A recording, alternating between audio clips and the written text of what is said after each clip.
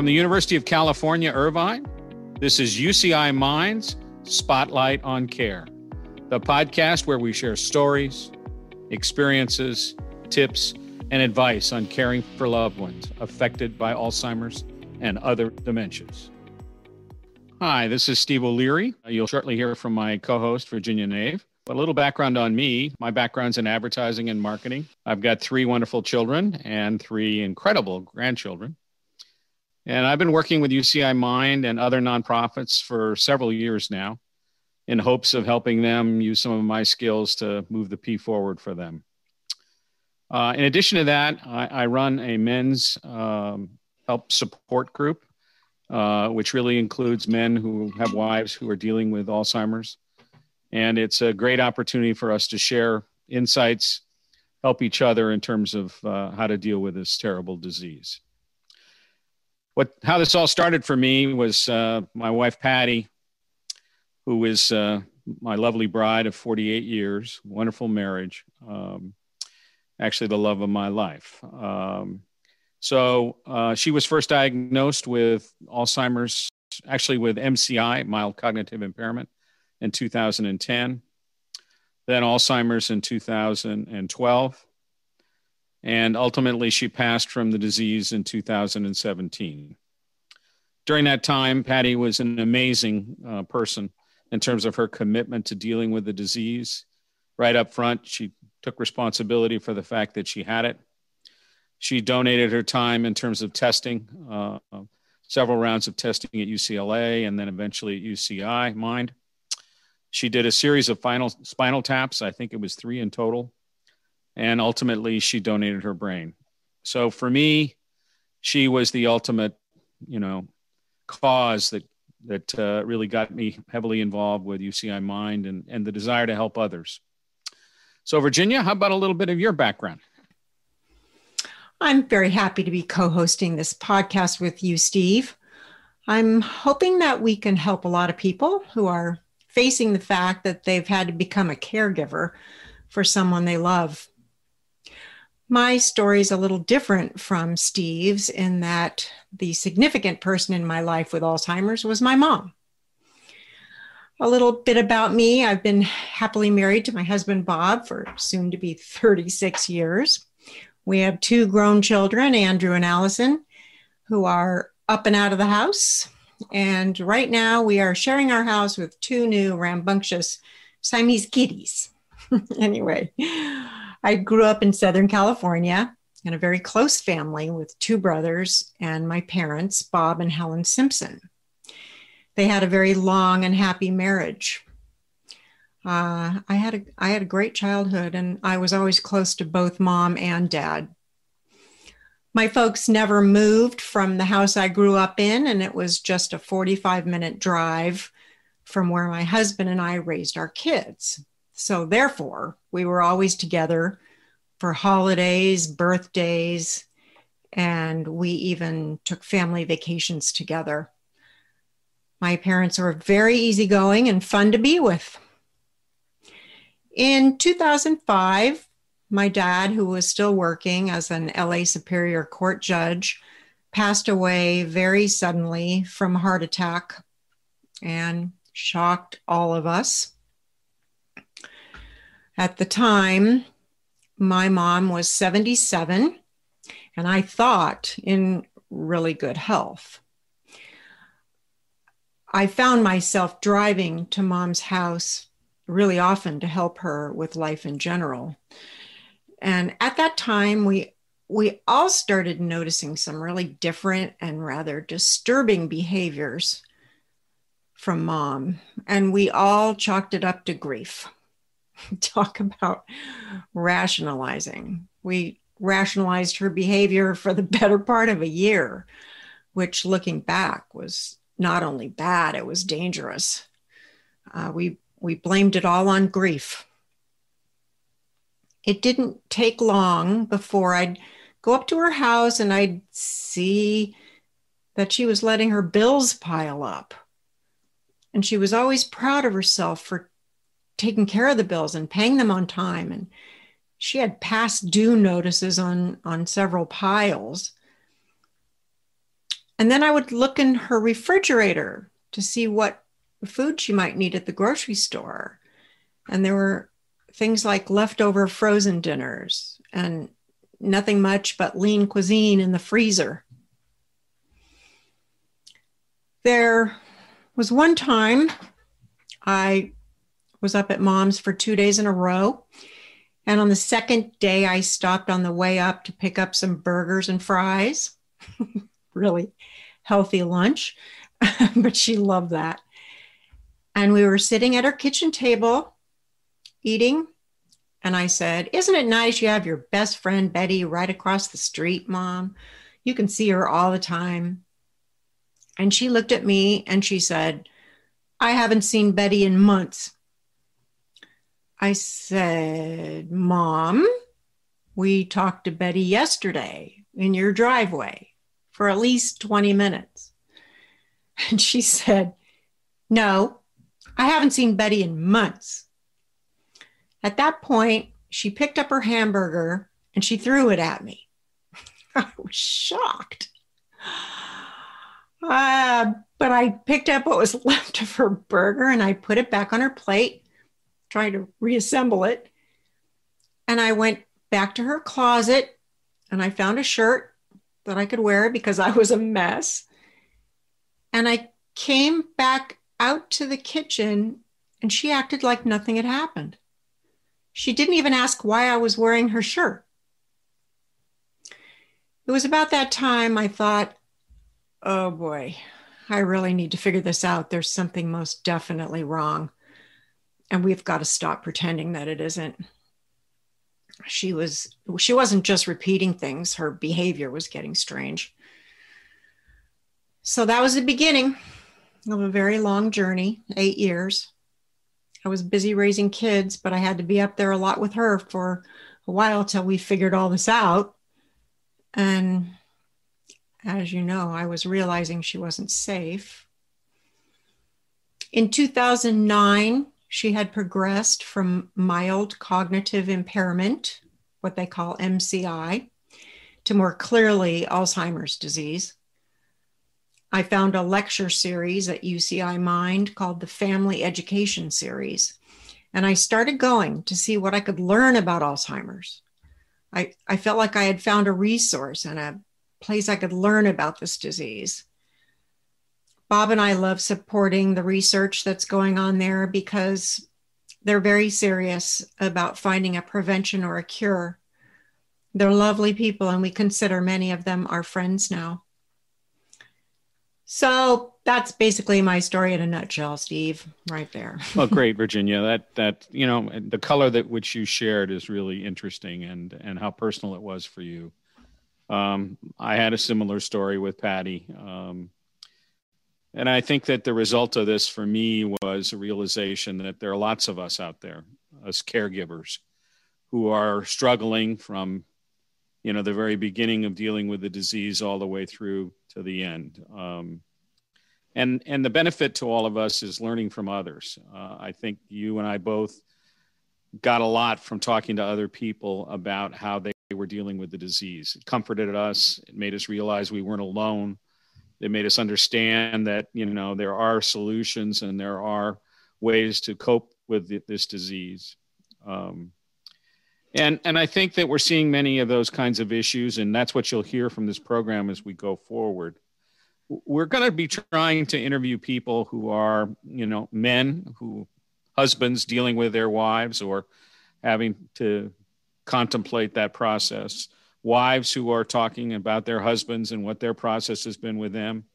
And probably even more importantly, we're also going to be talking to adult children who are dealing with their parents, as Virginia did with her mom. All different experiences. They're unique. We like to say that once you've taken the journey, it's a unique journey. There are some similarities, and we'll be talking about those phases. The phases from, like the beginning, the early stage of diagnosis and how do you deal with understanding what's going on, acceptance, things like that. Mm-hmm. Then through the early caring phases. Yeah, eventually we'll talk hopefully about some of the advanced stages and tips and insights that you can deal with in that area as well. And lastly, of course, there's dealing with the passing and the grief that you'll feel. And I think that these will all be very, very helpful. As I said before, I think the important thing is to remember that even though we're going to be providing some insights through these interviews with other caregivers, each of you are going to be going through your own unique journey. Hopefully these tips and this advice from our caregiver topics will be beneficial to you, but understand that your trip is going to be yours as well. So Virginia, any comments you want to add to the whole idea of why we're doing this? Well, I must say, Steve, that since Mom passed in 2013, I have just been compelled to get information about this disease and the related behaviors out there, because when I was learning to be a caregiver, I had so little information about it, and I felt very lost and alone. I feel that by co-hosting this podcast, I might be able to help some people who feel confused and lost about what's happening to their loved one. And hopefully people will be able to say, oh, that would have been helpful. Or the next time that happens, I can do it that way. I created a website called A New Path for Mom, which is a place where I post my blogs and information about Alzheimer's disease. I made a lot of mistakes.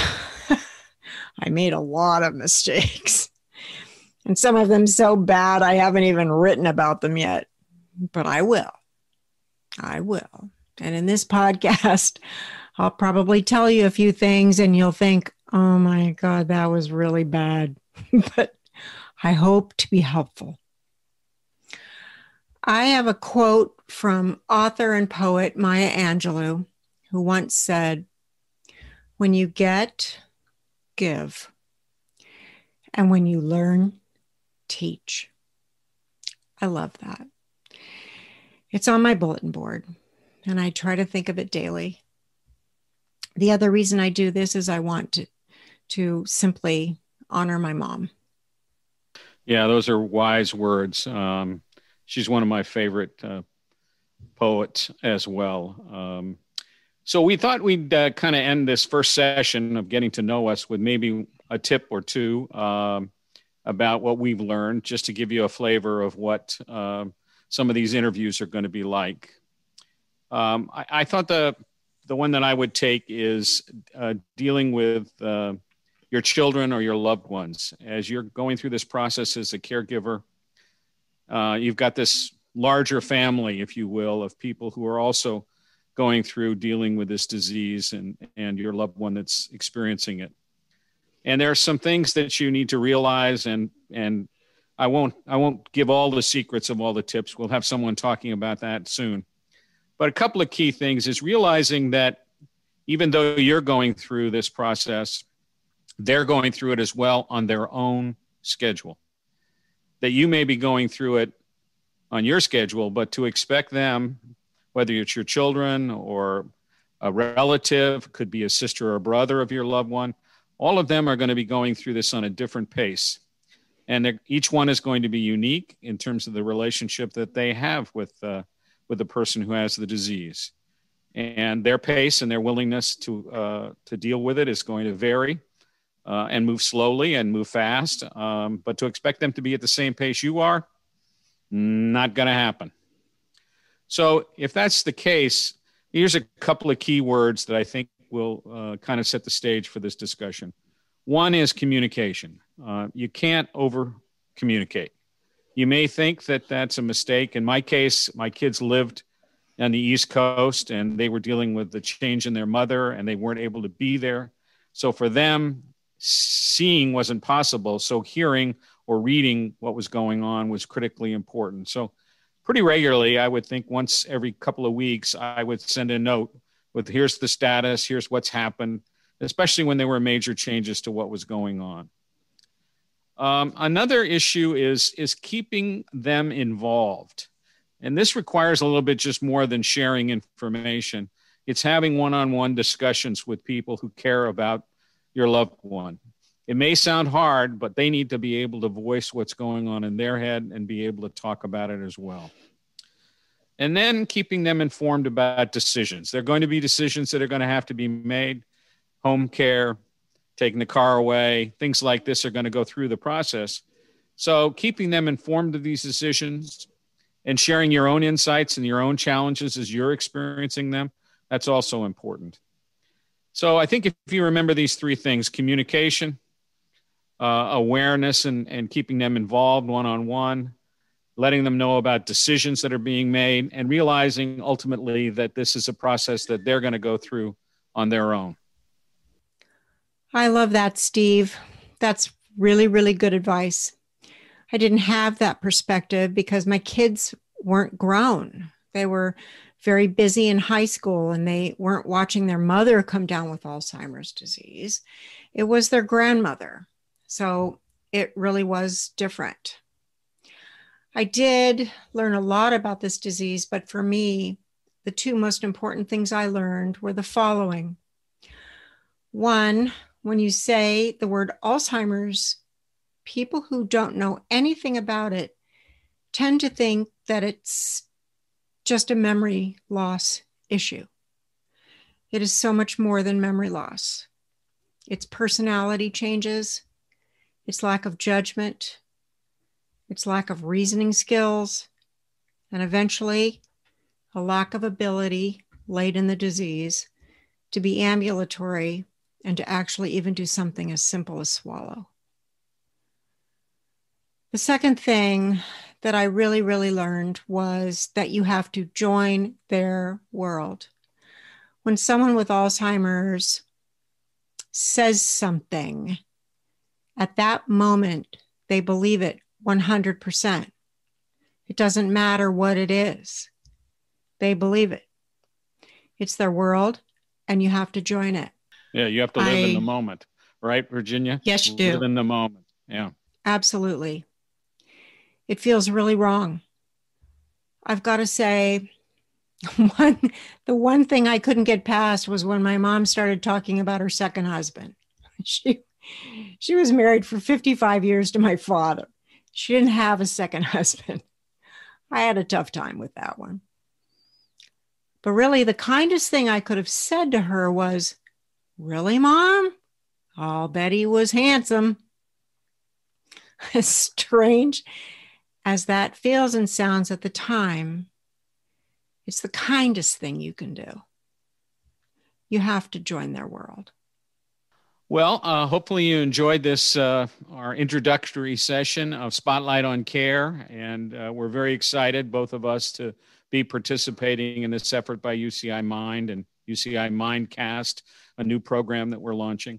So we look forward to hopefully you're listening to future podcasts. And as we said, we're going to be interviewing friends and other members of our unit who've gone through some of these challenges as well. We hope to have at least one of these per month up as we go forward. And we hope to get some feedback from you. There'll be an opportunity for you to let us know what you're thinking and share any insights that you might have, as well as maybe suggest another topic that we might take on. Spotlight on Care is produced by the University of California, Irvine Institute for Memory Impairments and Neurological Disorders, UCI Mind. Please subscribe to the Spotlight on Care podcast wherever you listen.